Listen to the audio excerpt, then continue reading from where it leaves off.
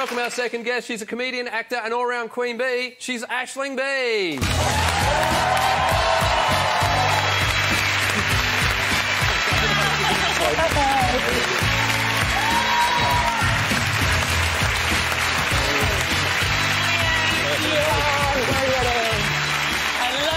Why did you like the Ed's new motorbike photo? Well, yes, I did. I love the new Ed Miller rebranding. But I felt... Do you think you'll catch on? Yeah, it will, but I thought you could have gone a bit further. Right. And I did have a little Photoshop on my telephone during the ad break. Did you? I did, and I came up with something. I just think, like, this could be slightly better. Did they have the photo there? Gee, I hope so. Oh, That's not better. It's not better. I think that is I mean, that is going to stick with me for years to come. Yeah. Honey. Is that the new... Ed, we do have a proposition for you, though. Will you make Aisling's dream come true during this ad break? Will you pose for the Kim and Kanye shot that she had mocked up? I know All right, you're go on. tired. Okay, go on. Okay. We'll find out after the break. See you soon. Welcome back to Last Leg, where we're still joined by Ed Miliband and Aisling Bea, who are currently recreating the famous Kim and Kanye photo. Let's see where they're at. Oh, my God, they've... Aisling, is that... It's a bra made out of bacon and the baps. I wasn't warned. Wow. Look, I did take a poll of the audience during the ad break. They think this is going to help your career. Great. But they hadn't seen this bit yet. Brilliant. I like the T-shirt. I think the T-shirt.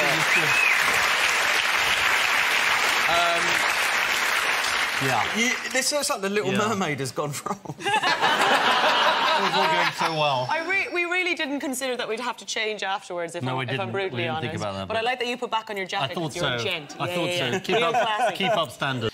Well, I definitely... You did a good one. Yeah, I at one point fancied myself as sort of like a keyboard player, but like in a guitar. I want to be like one of those kind of sexy 80s women. Yeah. And one night drunkenly I was like, oh, that's a bargain, it's only £90, that one, because they're quite expensive, those... Guitars? Like, they're like 400 or 500 quid. Yeah. And this is what I ended up buying. Do the dog. Oh, yeah, because I was showing this Stacey earlier. You love the old dog. I was really into the dog.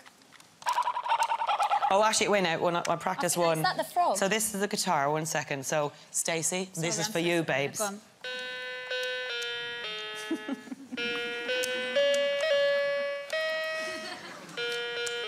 We've got a live band. Yay! And this is if it was a cat, it'd sound like this.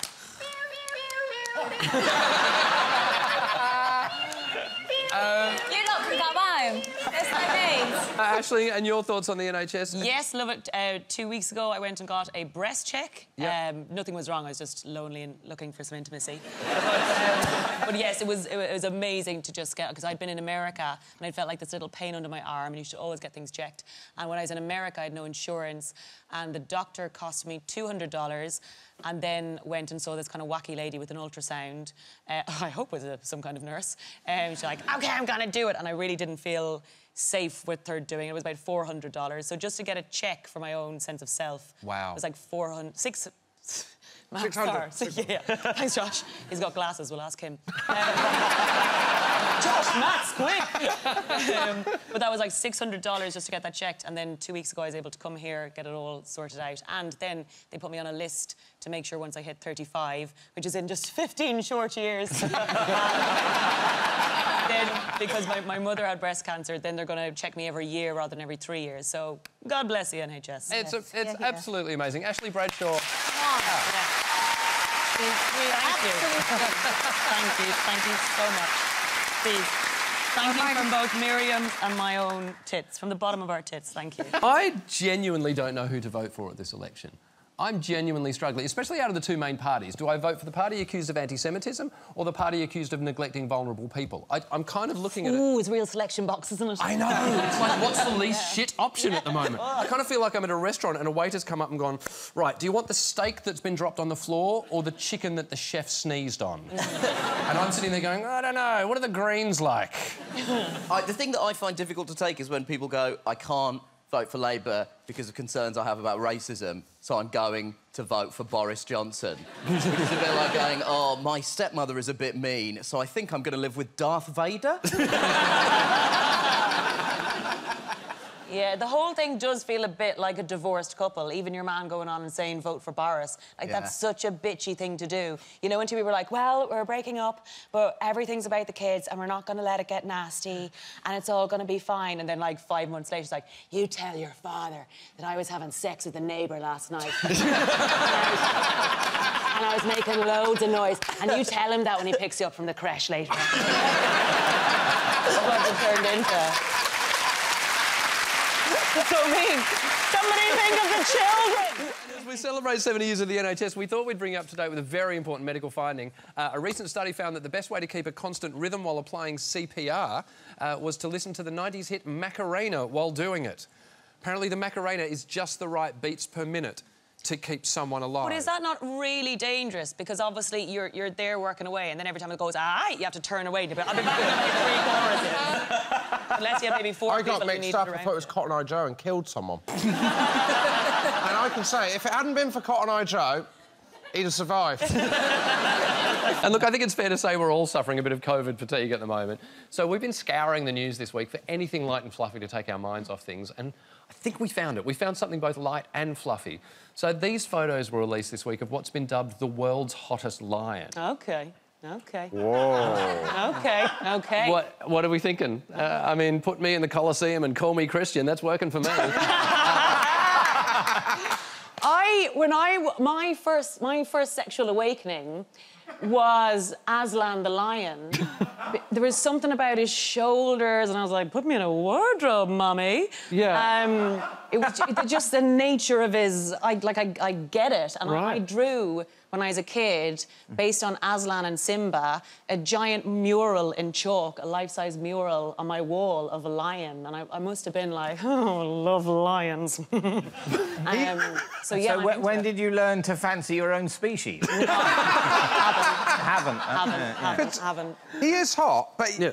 He is hot on one hand, but on the other hand, he ate Carol Baskin's first husband. Can I just say, like, I don't agree... I don't agree with animal testing at all. But I can't help but feel that lion's really benefited from being part of that trial for Timotei. See, I don't like what he's done with his hair. Really? I think it looks effortful, it looks fussy, I think it looks vain.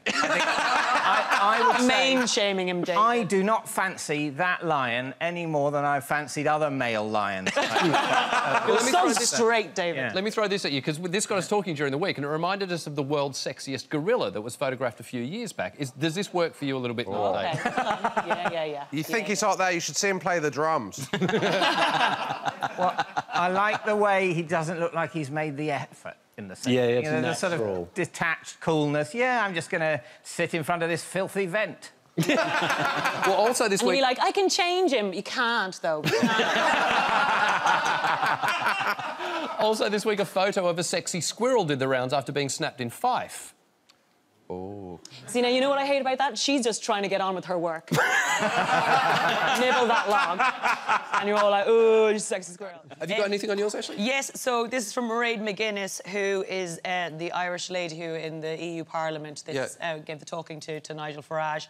And it just said, there's no room for hate here. And then, bye!